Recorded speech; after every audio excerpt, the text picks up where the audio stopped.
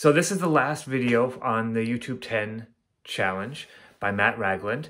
Over the past 5 weeks, I have posted 10 videos.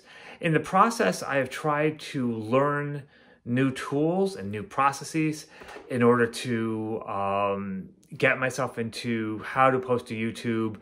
What are the different ways you can do it? What do I need to learn in order to do it better? And I have learned a lot of things, and I've learned that I have a long way to go.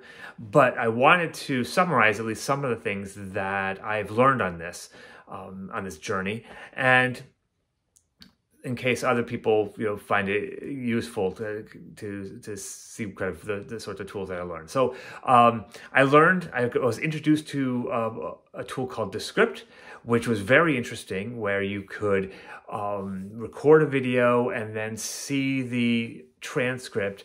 And when you edit the transcript, say you delete a sentence, it deletes it out of the video. Just like a really cool idea.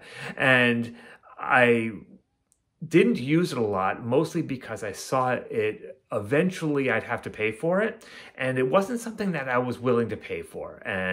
But it gave me an idea about maybe something that I might be able to write in the future to make a tool that's like that. So that's maybe I'll get to it, maybe I won't, but I just thought it was a really cool idea, and there should be some, I think, competition on that note.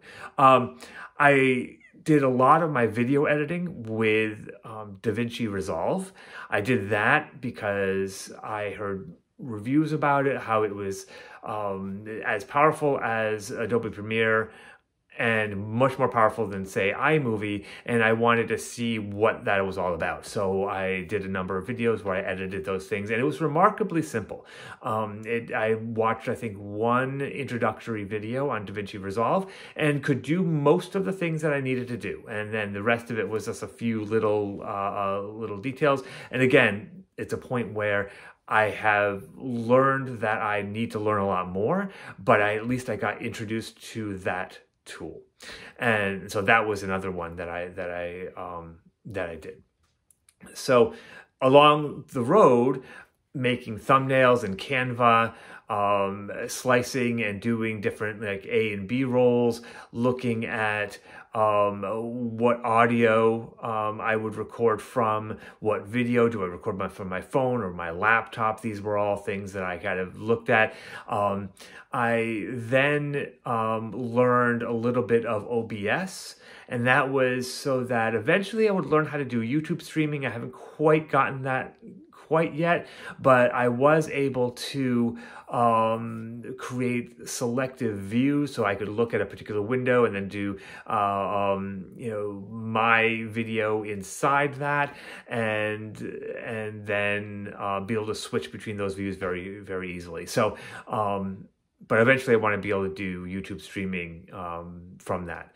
That was much more challenging, and it took me a while to learn the basics, but definitely worth it, and in the end made some things much easier.